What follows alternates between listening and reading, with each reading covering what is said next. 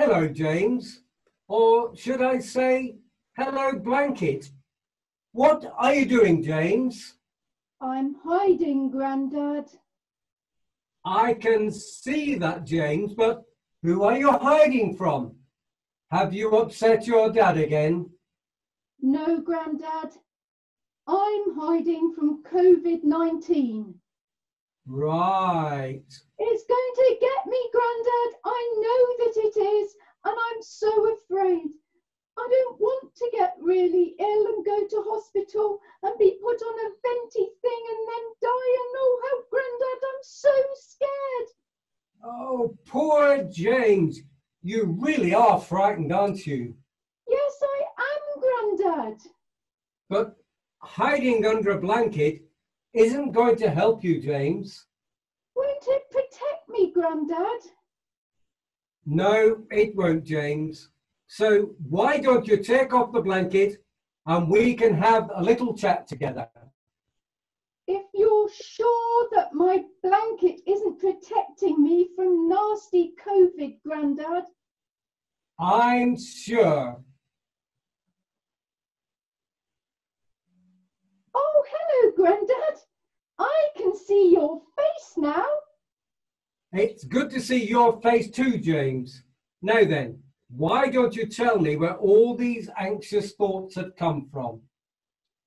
I saw it all on the television last night, Grandad. The news reporter said that lots of people are going to hospital and some people are dying, and the more that he talked, the more frightened I got. I understand that totally, James. COVID-19 is a serious situation, but we don't need to get in a total panic about it. Many people have been ill, but they've also got better again. Have they, Grandad?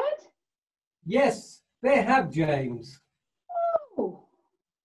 And if we are sensible about washing our hands and keeping our distance from people, then we will probably be okay too.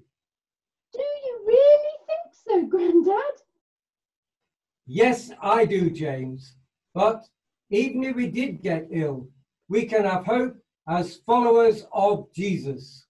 How, Grandad? Jesus promised his followers, and he promises us that he is always with us. He will never leave us, whatever is going on in our lives, even if we caught COVID-19. That makes me feel a lot better, Grandad. I want Jesus to be close to me, especially if I got ill. Well, he is, James. It is like he is holding your hand. Whenever I feel afraid walking in the dark to my violin lesson, Dad holds my hand. When he does that, I feel safe again. Although you can't see Jesus, he is walking right beside you. So just imagine that he is holding your hand like your dad does. I'll try and do that, Grandad. But I wish that I could see Jesus, because when I'm really scared, it seems like he is a long way away and my hand doesn't stretch that far. I know, James.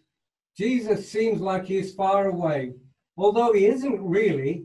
It feels that way because your fear is very big and right in front of you. My fear of COVID-19 is ginormous, Grandad. So why don't you tell Jesus about it? Jesus wants you to be honest with him about the things that make you scared. Really, Grandad? Really, James, when you have told Jesus how scared you are, Jesus wants to wrap you around his peace. Like a warm blanket? Yes, like a warm blanket around your heart. Can I pray now, Grandad? Of course you can, James.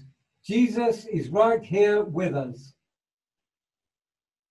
Jesus, I'm scared of COVID-19. Grandad has told me that you will never leave me, and I believe Grandad because he always tells me the truth. Help me to know inside of me that you, my great big God, are with me. Help me to put my hand in yours now. And Jesus, please would you wrap my heart up in the warm blanket of your peace. Amen. Amen. Thanks, Grandad.